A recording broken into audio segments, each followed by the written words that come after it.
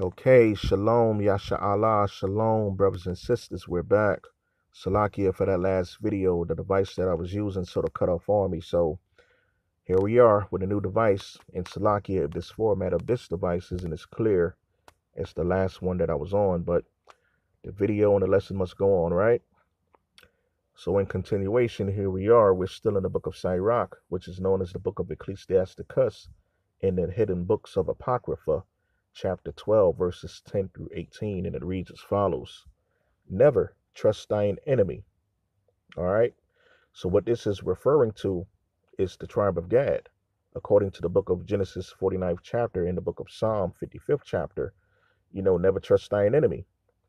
Right. So, when the tribe of Gad, when they seen those so-called pilgrims or the cavalry, or what the book of Genesis 49th chapter calls them, the troop, when they seen them coming on to their homeland, man, they shouldn't invite them with open arms. But that's the thing with us, with our people, man. We are a naturally inviting people. We have a warm, kind spirit. We have a kind heart, man. We're inviting to everyone. So when we seen the pilgrims coming over, it looked like they was coming with peace. They had their little plagiarized Bibles in their hand. They came smiling. We didn't see no weapons on them. They said that they came in peace. They looking to come to coexist with us. They looking to build with us and learn our heritage. But all of the while in their minds, man, they had war in their minds. Just as it says in the book of Psalm 55th chapter. They was looking to conquer the land, kill off the men, rape the women, enslave the children. Okay? So this is what was in their minds, man, as it says here, verse 10 again. Never trust thine enemies. For like as iron rusteth, so is this wickedness. All right. So as you can see here, it's written in Old English. All right. So we're going to try our best to read this right here. Because as we all know, iron is spelled IRON, but as it says here, it have Y here instead of the I, right? So, we're going to try our best to go on with it. But as it says here again, never trust thine enemies, for like as iron rusteth, so is his wickedness. Verse 11. Though he humble himself and go crouching, yet take good heed, and beware of him. And thou shalt be unto him, as it says here, it says V here, but it's really supposed to be a U, right? And thou shalt be unto him as if thou hast wiped a looking glass, all right? So your so-called looking glass today would be like your eyeglasses, right? So for the people who have glasses, as they try to get a clearer vision, they take their glasses off and wipe it off with a cloth, right? So as it says here, as if thou hast wiped a looking glass, and thou shalt know that his rust have not been altogether wiped away. All right. So as it says here in verse 10 again, for like as iron rusteth, so is his wickedness. All right. And then back to verse 11, and thou shalt know that his rust have not been altogether wiped away. So that's the enemy, man. As they come couching like they're humble, you got to take good heed, man, because that's how the devils move, man. That's how the snakes move, according to the book of Genesis, right? They come with subtlety. They come with craftiness, cunningness, all right? So this is what happened to the Native American Indians, man. Verse 12. Set him not by thee, lest when he have overthrown thee, he stand up. Okay, so as you can see here, it's supposed to be a U, but it's a V here, right? He stand up in thy place. Okay, what is thy place? America. All right. So this is what the enemy did, man. They came over here, they fooled us, they tricked us, they conquered us, raped our women, enslaved the children, and they took over the country, man. So as it says here again, set him not by thee, lest when he have overthrown thee, he stand up in thy place. Neither let him sit at thy right hand. Okay.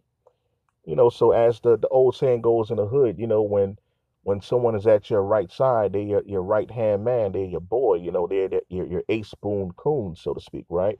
They're your homie, right? So as it says here, neither let him sit at thy right hand, lest he seek to take thy seat, okay, which is the country, once again, thy seat, America, and thou at the last remember my words, okay, and be pricked therewith. Okay, so what's the words that the Most High is talking about? He's talking about the keeping of the law, statutes, and commandments, the knowledge and the wisdom of the scriptures, the wisdom of who your enemy is, your natural born enemy, okay? As it says here again in verse 10, never trust thine enemies, okay? As it says here, for like as iron rusteth, so is his wickedness, all right? And then it says here again in verse 12, lest he seek to take thy seat, and thou at the last remember my words, okay, which is the knowledge of these scriptures, and be pricked therewith. Verse 13. Who will pity a charmer? Okay, as again, it's written in Old English, right? So instead of the Y, it have a IE, okay? So who will pity a charmer that is bitten with a serpent? Okay, so who's going to pity a charmer, man? You know what I'm saying? If he's telling you that he's a professional, he works with snakes and vipers all the time. He's never been bitten a day in his life dealing with snakes, including the snake that he's presently working with. But when the snake turns around and bites him and poisons him, who's going to pity him? He's been telling everyone he's a professional, right? So you're not supposed to go in danger, man, and then expect for someone to have a pity party for you afterwards, right? As it says here, who would pity a charmer that is bitten with a serpent, or any such as come near wild beasts? All right. So if you're going near a wild beast, a wild dog, a rabid raccoon, okay, or if you're in the jungle somewhere, or if you're in the forest somewhere, a ferocious bear, okay, a wolf or whatever, a jaguar, a cheetah, some hyenas, okay, that's your wild beast, man. Your wild, ferocious beast, man, or any such as come near a wild beast. So one that goeth to a sinner, okay, who's the ultimate sinner of the world? I mean, all we have to do is just look around, man, okay? And you will see, you will notice who the true sinner of the world is, right?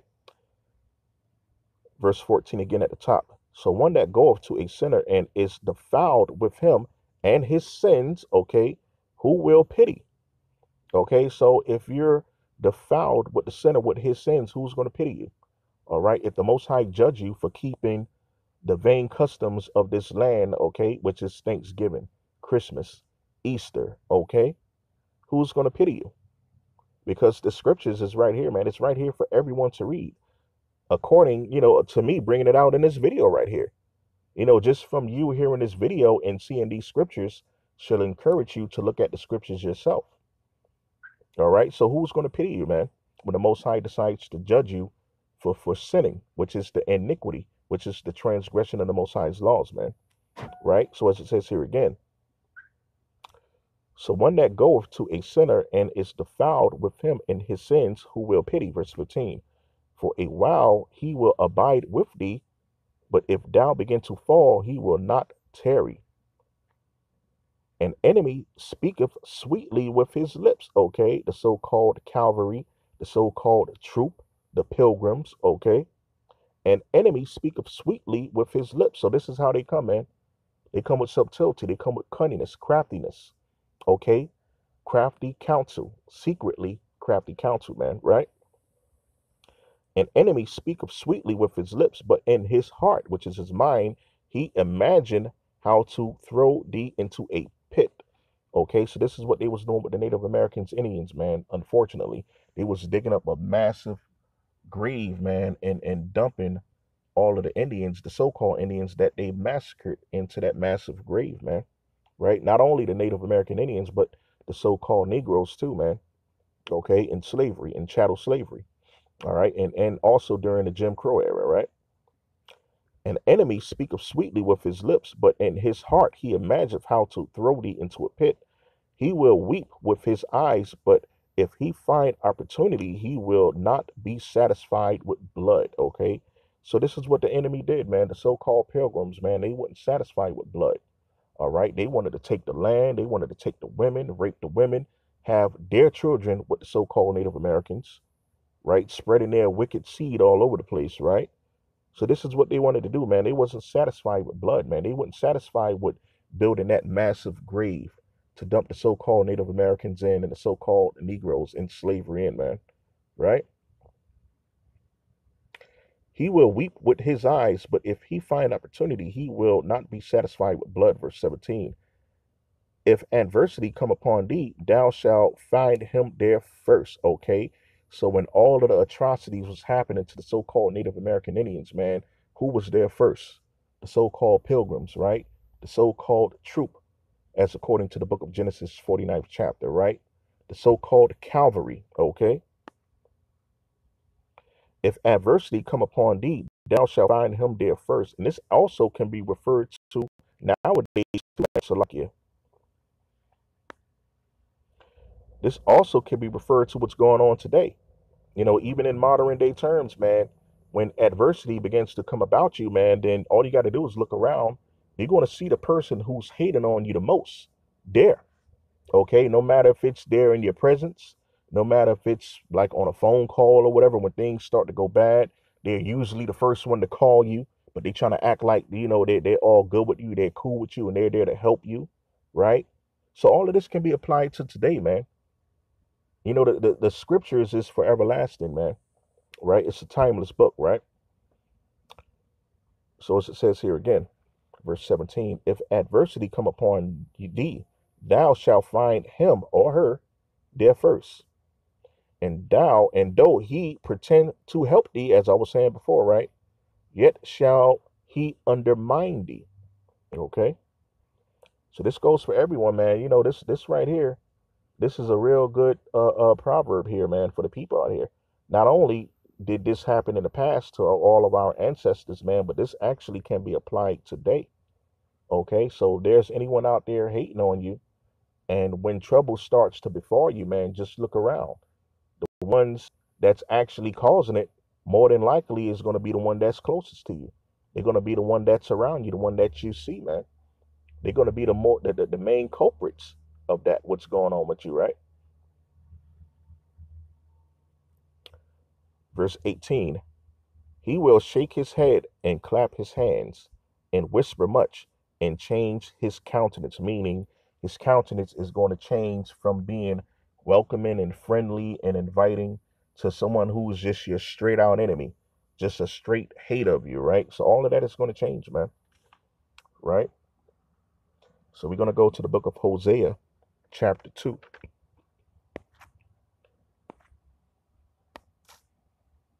Salaki, if this phone is moving a little slow.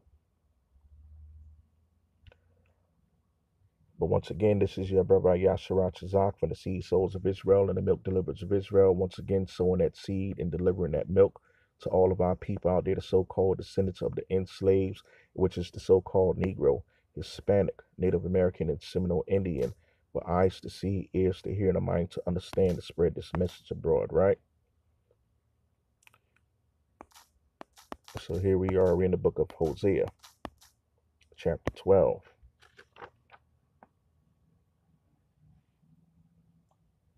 Salakia. As a matter of fact, you know what?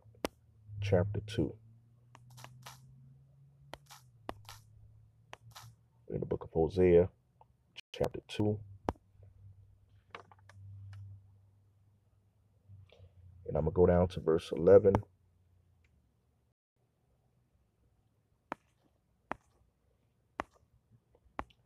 And it reads as follows.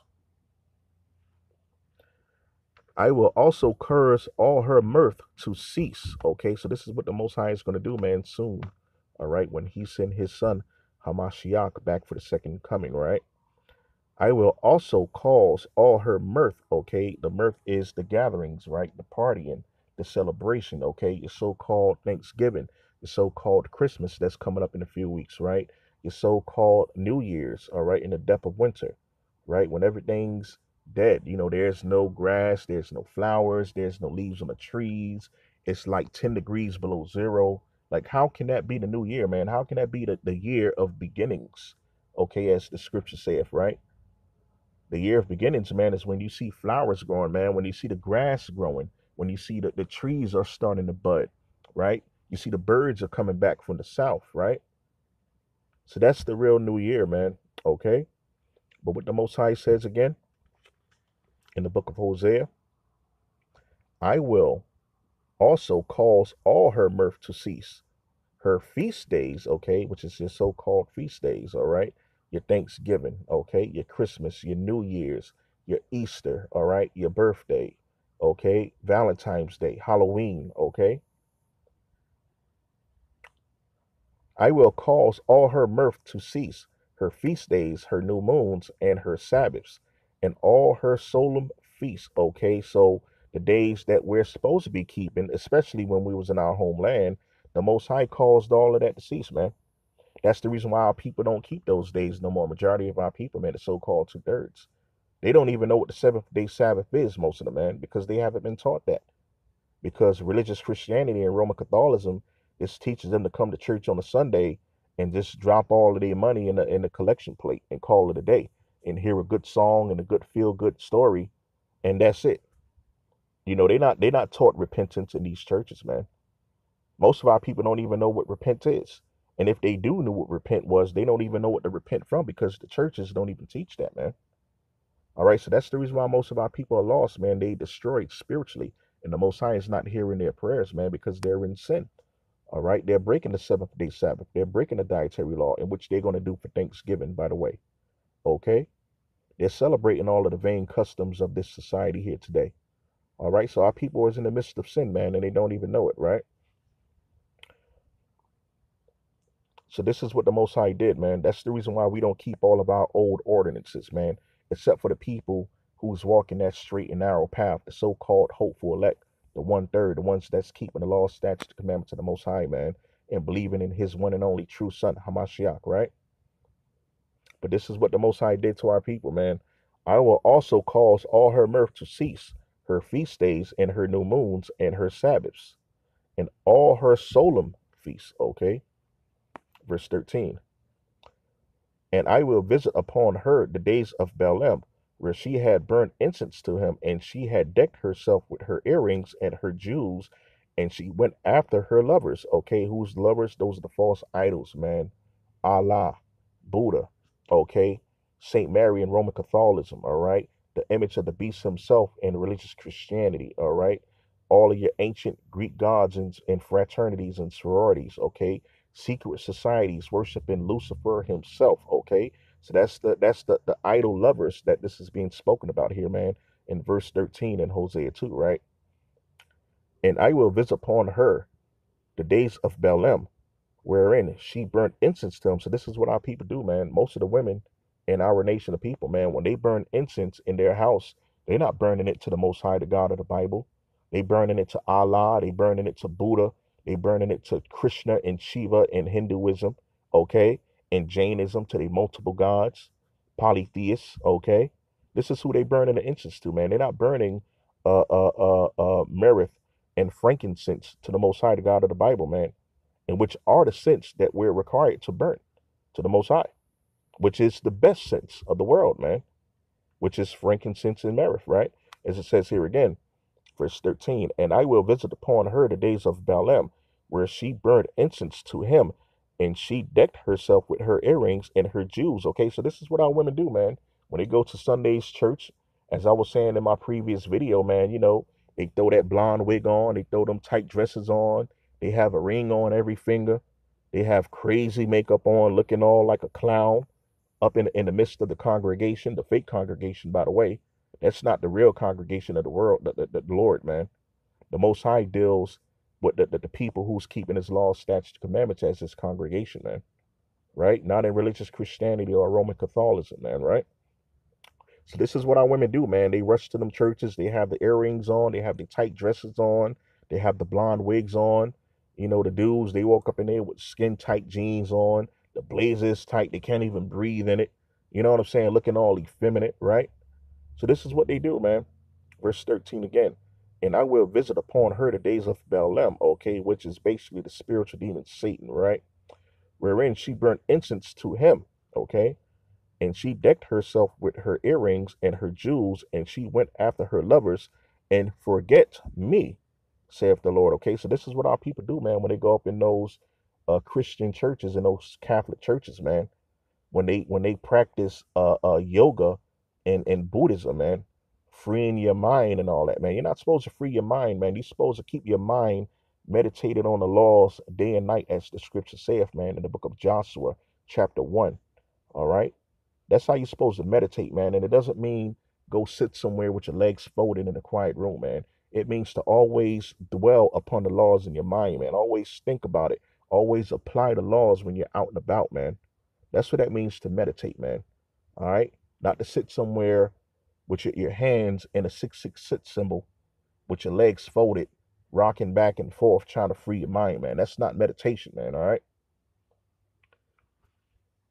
Verse 13 again, and I will visit upon her the days of B.I.B.L.E, where she had burnt incense to him, and she had decked herself with her earrings and her jewels, and she went after her lovers. Okay, once again, that's the false idols, man. That's what this is concerning, right? And she forgot me, saith the Lord. Okay, so this is what our people do, man. When they celebrate all of the vain customs of the world, they forget the Most High God of the Bible, right? So we're going to go to the book of Deuteronomy, chapter 11.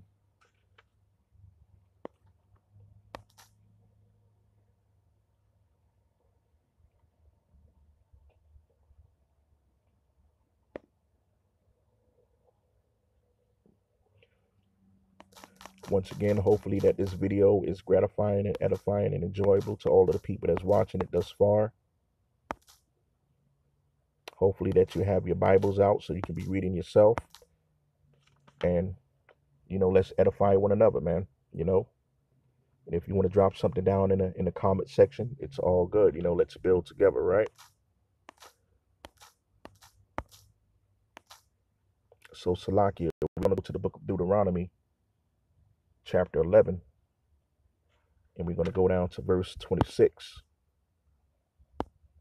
Once again, Salakia, if my device is moving a little bit too slow.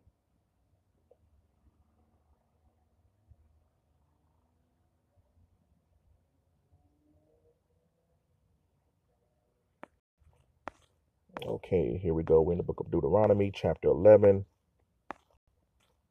verses 26. And it reads follows. Behold, I set before you this day a blessing and a curse. A blessing if ye, which is the Most High's chosen people, the 12 tribes of Israel, which is you so-called Negroes, Hispanics, Native Americans, and Seminole Indians, by the way, the so-called descendants of the enslaved, right? Or the oppressed, or the ones that's in captivity and scattered all across the world, right? Just to throw that in there, verse 26 again from the top. Behold, I set before you this day, okay, this very day, all right, a blessing and a curse. A blessing if ye obey the commandments of the Lord your God, which is the Most High, the God of the Bible, right? Which I command you this day, and a curse if ye will not obey the commandments of the Lord your God, but turn aside out of the way which I command you this day to go after other gods. Okay, who's your other gods? That's your God of Bacchus, all right? That's giving you this 2 days off for Thanksgiving right now, as it says, for the feast of Bacchus. He relieved the people with wine and in 2 days off of slavery of their so-called slavery of their work, right? Their daily work, right? So that's basically what Thanksgiving is. Okay, that's what that is. And Christmas, you have so-called Christmas Eve and Christmas. Some jobs, not all jobs, but some jobs have the benefit of having those 2 days off, man. They have off the day before Thanksgiving, Thanksgiving Eve, and they have Thanksgiving. And for Christmas coming up, you have Christmas Eve and Christmas off, right? So that's exactly what Bacchus did, man. The ancient Greco-Roman god Bacchus, he gave people wine. They had a big celebration, and then they had a relief off from their daily so-called slavery of daily life. Okay, so that's what that is, man. You're going after a different god, and we already determined what's the true definition of Thanksgiving, right? Which is a secular holiday, which have nothing to do with the scriptures or God, the Most High, or Christ whatsoever, right? So as it says here again in verse 28, and a curse if ye will not obey the commandments of the Lord your God, but turn aside out of the way which I command you this day, okay, to go after other gods. Who's those other gods?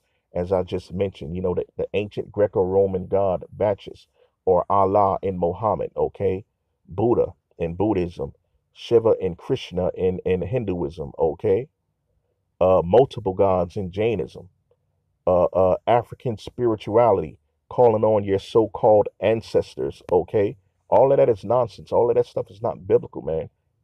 And quite frankly, it's all demonic. If you're calling on any other God besides the God of the Bible, man, right? Which I command you this day to go after other gods which ye have not known. Okay, so as far as our ancestors, man, they didn't know all of these gods. They didn't know no God of Hinduism. They didn't know no God of Buddhism. They didn't know anything about religious Christianity or Roman Catholicism, okay, which is the Christian of Jesuits, and which is the Antichrist, by the way, okay. We didn't know anything about calling on our ancestors, okay. All of that stuff is new, man. You know, the ancestors of our people, according to the biblical scripture, man, we always called on the Most High and believed in his son, Hamashiach, okay. We're going to go to chapter 13 in the book of Deuteronomy.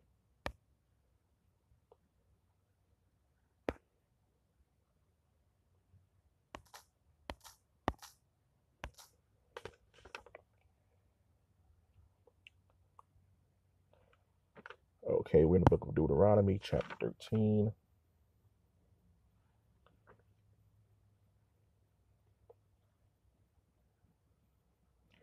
And we're going to go down to verse 6, and it reads as follows. If thy brother, the son of thy mother, okay, which is basically your blood brother, right? Or thy son, or thy daughter, or the wife of thy bosom, or thy friend, okay, which is your ace boom coon, your boy, right?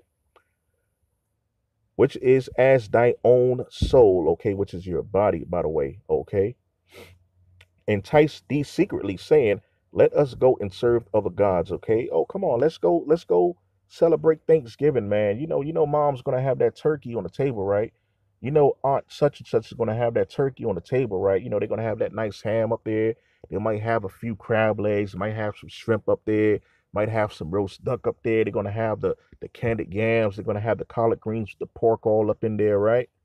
So this is what they're saying, man, which is of thy own soul, entice thee secretly, saying, Let us go and serve other gods, which thou hast not known, thou nor thy fathers, namely of the gods of the people which are around about you. So who's the people that's round about us, man? Those are the so-called Gentiles, man. Those are the people of the other nations. Those are the ones that's enticing us to stay in this spirit of keeping Thanksgiving. And then they already have Christmas things up. You go to all of these stores here, man. You drive past a few houses, they have Christmas lights already up. You know what I'm saying? Like they enticing you to stay in sin, man. So the Most High don't hear your prayers, man. That's the only time that the Most High don't hear your prayers is when you're in sin, man. Okay? So this is what they do, man. Verse 7 again, namely of the gods of the people which are round about you, near unto thee, or far off from thee, from the one end of the earth even unto the other end of the earth. All right, verse 8. Thou shalt not consent unto them, nor hearken unto them, neither shall thy eye pity them, neither shalt thou spare, neither shalt thou conceal him. Okay? So this is not what we're supposed to do, man. We're not supposed to hearken on to the people who we know or the people that's close to us, enticing us to worship other gods or partake in the worship of other gods, man. Partaking in Thanksgiving, partaking in Christmas, which have nothing to do with Christ whatsoever. Partaking in New Year's, so-called New Year's, okay? Easter, which have nothing to do with Christ whatsoever, once again, but basically, which is the worship of Semiramis, Nimrod, and Tammuz, okay? So when you have your people telling you to do that, man, you're not supposed to hearken on to them, all right? But rather reprove them, rebuke them, and reprove them and let them know that they're going off, and this is not what you're supposed to be doing according to the biblical scriptures, man, right? So we're going to go to the book of Revelation, chapter 2, and we're going to end that there.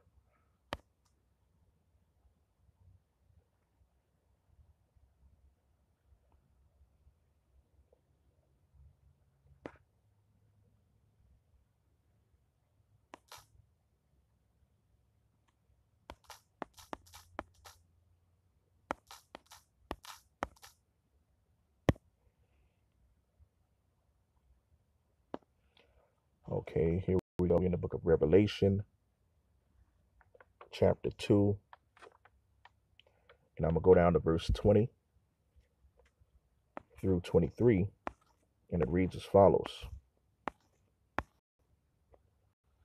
Notwithstanding, I have a few things against thee, because thou sufferest that woman Jezebel, which calleth herself a prophetess, to teach and to seduce my servants. Who's my servants?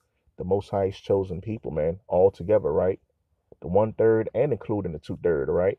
This is what Jezebel is doing, the spiritual demon Jezebel, man, which is on most of our women, by the way, all right? That's the reason why I said this the reason why most of them, they go up in these religious churches, man, with they tight skirts on, they have their blonde wigs or any other colorful wig.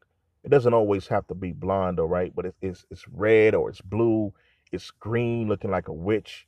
You know what I'm saying? There's all kinds of craziness, right? So that's what you call women that have the spiritual demon Jezebel on her, man, right? As it says here again, notwithstanding, I have a few things against thee, because thou sufferest that woman Jezebel, which call herself a prophetess, to teach and seduce my servants to commit fornication and to eat things sacrificed unto idols. Okay. So this is what they're doing, man. Even the women within our nation of people, man, they're basically enticing their husbands to stay in sin. Oh, let's go by my house. She got that turkey on the table, as I was saying before, right? Got all of the fixings on the table. Got the turkey, got the ham, got the roast duck, got your shellfish on there, got your collard greens up there with the pork all up in there. You know what I'm saying? So this is what they do, man, to teach and seduce my servants to commit fornication and to eat things sacrificed unto idols, which is that turkey, that ham. Okay, you sacrificing that to the ancient Greco-Roman god, the Bacchus. Okay, and I gave her space to repent fornication of her fornication, Salakia, and she repented not. So this is what the Most High is doing. This is what true grace is, man. You know what I'm saying? To recognize that you're in sin and to repent of that sin.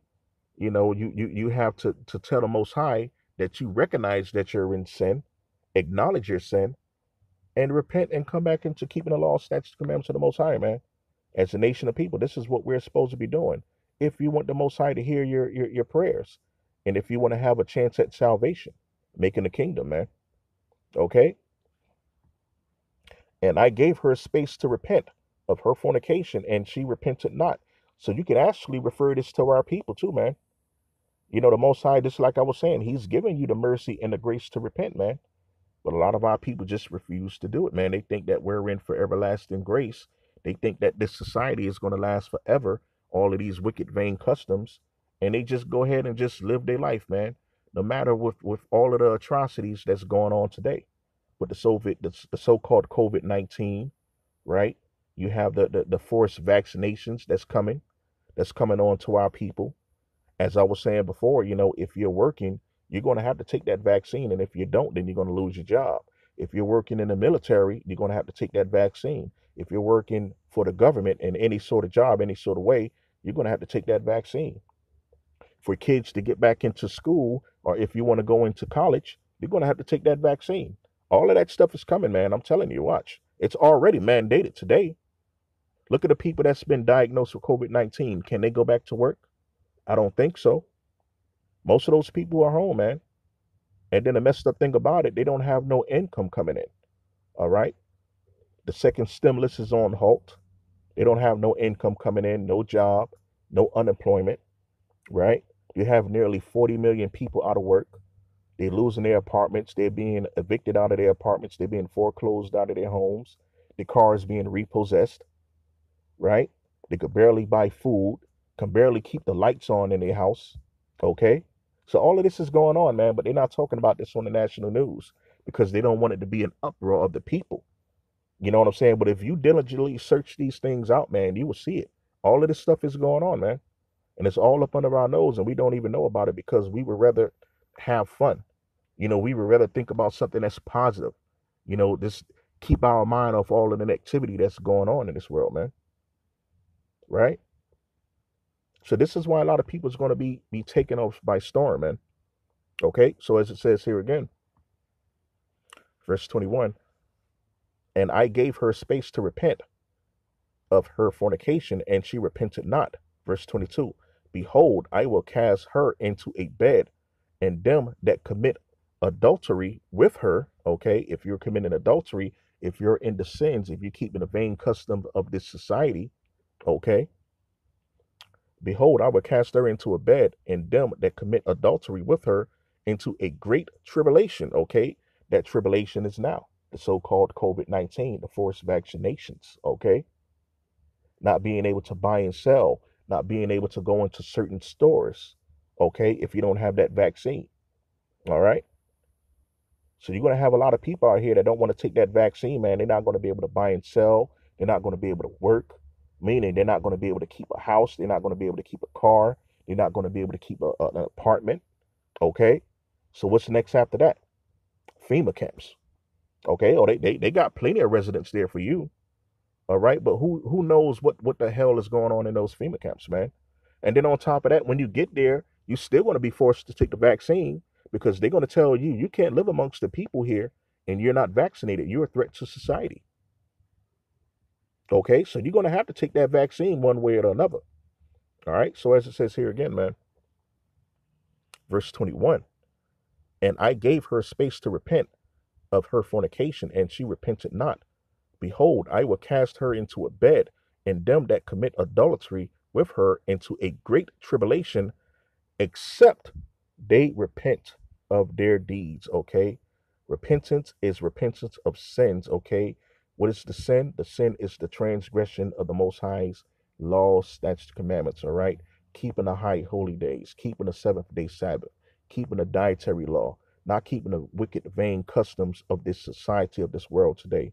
All right. That's what repentance is all about. Something that's not taught in these religious churches, man, in religious Christianity and Roman Catholicism, let alone in Islam and Buddhism and Hinduism.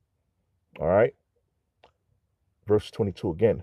Behold, I will cast her into a bed, and them that commit adultery with her into a great tribulation, except they repent of their deeds. Okay.